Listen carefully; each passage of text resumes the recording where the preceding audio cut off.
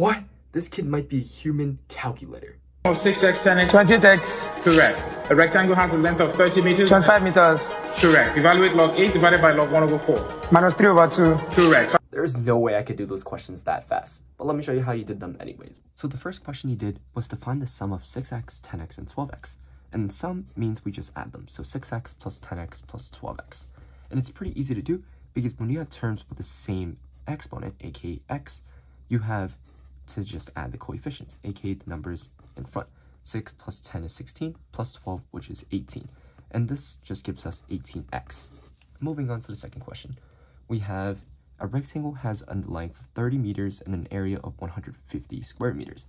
What's the difference between the length and the width? So let's first draw out a rectangle. Now, we know that it has a length of 30 meters, that gives us that, and an area of 100 square meters. So how do we figure out the area of a rectangle? That's just length times width. So our area, 150, is equal to 30 times some number, which we'll call x. And all we have to do, divide both sides by 30, then you end up with x is equal to 5 meters. So they're asking for the difference between the length and the width. Well, since we know that the length is 30 minus the width, which is 25, and that would be your answer. Now, moving on. Evaluate log 8 divided by log 1 over 4. Minus 3 over 2. Correct. That's super impressive because this question's not an easy one. So the question's asking us to evaluate log of 8 divided by log of 1/4. Now, to do this, I'm going to rewrite 8 and 1/4. I know that 8 is equal to 2 times 2 times 2, which is the same as 2 to the third power. How about 1/4? 1/4 is a little harder to spot, but this is actually equal to 2 to the negative 2, because this is just equal to 1 over 2 to the 2, which is equal to 1 over 4. Now, I'm going to rewrite log of 8 as log of 2 to the third power, and then divided by log of 2 to the negative second, log of 1/4. And we have to simplify this, because we have to remember this exponential rule, where log of a to the b power is just the same as b times log of a. So this is actually just equal to our power 3 to the log of 2. And this right here is equal to negative 2 to the log of 2. And this is pretty easy to solve because log of 2 and log of 2 cancel out, just leaving you with what's here, which is just 3 over negative 2, which is the same as negative 3 over 2 as your answer. X minus 3 into x plus 3. Correct. Okay, this might be the easiest question and one you could actually do in your head too. So the question is asking us to factorize x squared minus 9.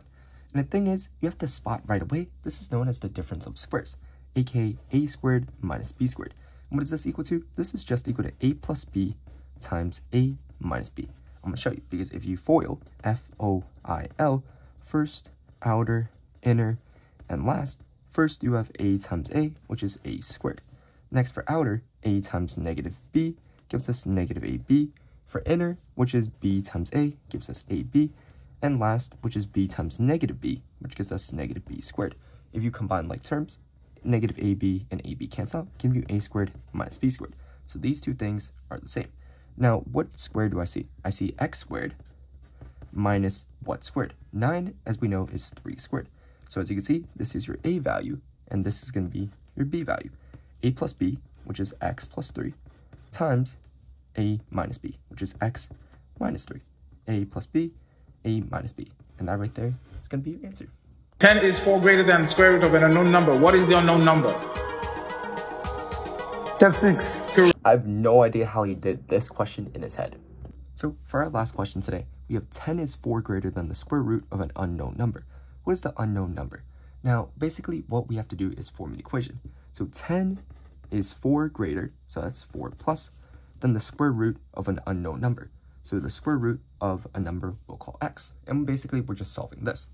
And what we have to do to get x by itself is get rid of this 4, which we can do by minusing 4 on both sides. 4 minus 4 cancels out. 10 minus 4 gives me 6. That's equal to the square root of x. Now, how do I get x by itself? I have to do the opposite of square rooting something, which means I square it. I do that on both sides. The idea is that the square root and the square would cancel out, just giving me x is equal to 6 squared, which is the same as 6 times 6, leaving me with a final answer of 36 as my value of the unknown number. Because 4d equals to 5. D equals to minus 5 or 1. Correct. He might have gotten a little nervous, but this question's actually super easy. To do this question, first we have to create a quadratic. And I can do this by moving 5 onto the other side.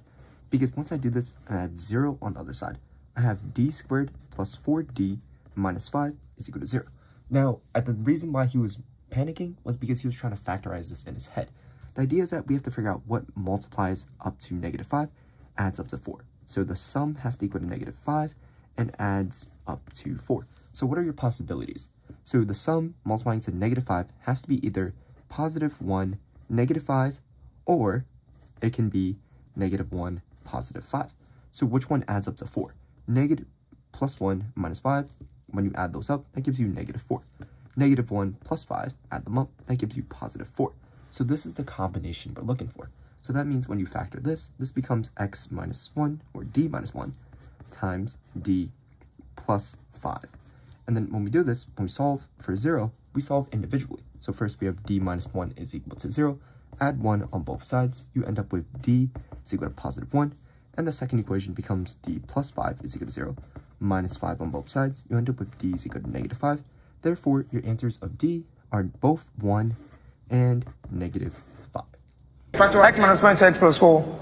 Correct. Hold up. We literally saw this question 2 minutes ago. This looks very familiar, right? Because x squared minus 16, same thing as before. That's just equal to a squared minus b squared. And if you go back a couple of questions, what does a squared minus b squared equal to? That equals to a plus b times a minus b. So in x squared minus 16, what are my a and b values? Something squared, that's my a value. Minus something squared, that's going to be my b value. But first, I'm going to write that as x squared minus, what's the square root of 16? 4 squared. That's my a and that's my b. Plug it into my equation, a plus b, same as x plus my b value, which is 4, times a minus b, which is x minus 4. And that right there is your factorized answer. Wow, this kid is truly amazing at math. I hope you guys enjoy watching this video. I'll see you guys in the next one.